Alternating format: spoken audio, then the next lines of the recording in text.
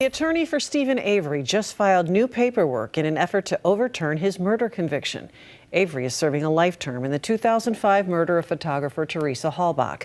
That case got worldwide attention in the Netflix series Making a Murderer.